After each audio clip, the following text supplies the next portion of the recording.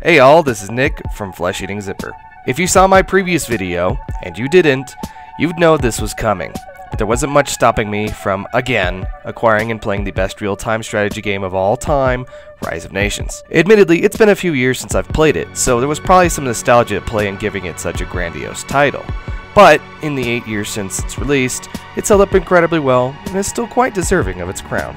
To understand Rise of Nations' origins, we need to step back to the early 90s when a spunky Brian Reynolds was working at Microprose. Founder and gaming god Sid Meier was so impressed by his work that he brought him on to design Civilization 2, and after they departed to form Firaxis, its quote-quote spiritual successor Alpha Centauri as well.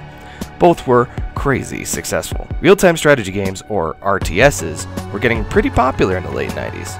And Brian Reynolds left Firaxis to form Big Huge Games so that he could take Civ-style gameplay from turn-based, I go, you go gameplay to something far more kinetic. The result is 2003's Rise of Nations, an epic strategy game that went on to critical and commercial success.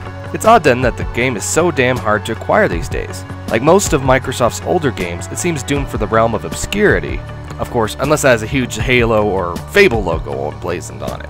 Like Civilization, or even Age of Empires, you start with a theater of action and pick a civilization, each with different perks.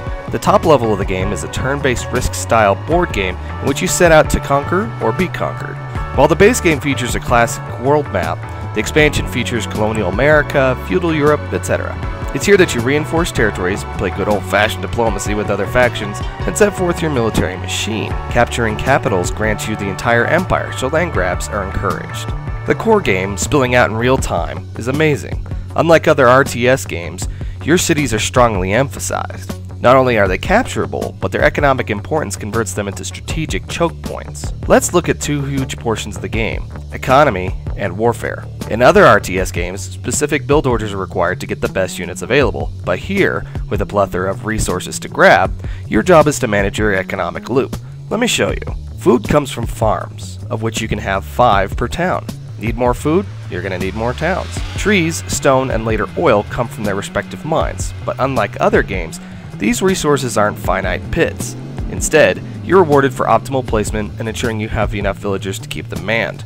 Gold is acquired by having caravans run between these cities, so again, the more cities the better. Of course, all of this is kept in check by your research. As you expand, you'll eventually run into commerce and population caps and need to research your way out of them. Research is yet another resource, handled by you having a university in each city and stocking them up with scholars. It's an immense juggling act that's also incredibly rewarding. All in all, it's about keeping the flow going rather than moving from resource pit to resource pit. This leads to warfare. You have an amazing selection of units that change and upgrade through the eras. There are no quick and dirty sorties here if you want to succeed. You need to build sizable forces to capture these strongholds. Victory relies on clever management of staging points. In keeping with the theme of a managed resource flow, your armies need to be replaced as they're depleted, leading to one of the greatest additions to a real-time strategy game ever, the Infinite Queue. Set up a military staging point, select a unit to build, and turn on that Infinite Queue option.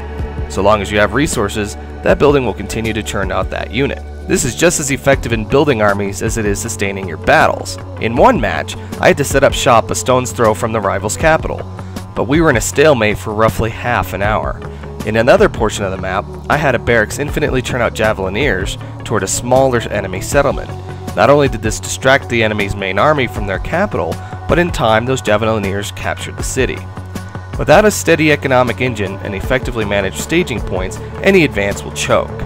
Units traveling through enemy territory without appropriate supply vehicles suffer attrition damage, so army management is paramount. As the campaign advances, so does history.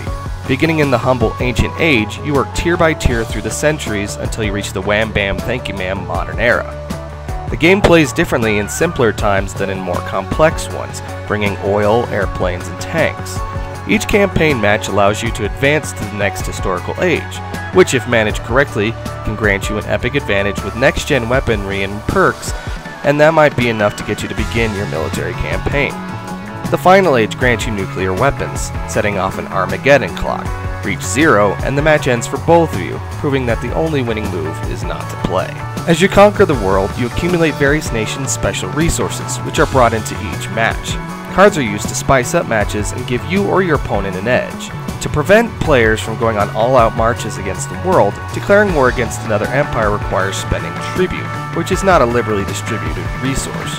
The game isn't without its faults, though. Almost 90% of your matches are capture the capital in 90 minutes affairs, while the more unique mission types are left for defensives or when you're conquering unaffiliated regions in the early game. The art direction is quality and sharp looking, but it wouldn't have hurt them to mix up the color palette as you progress through the ages.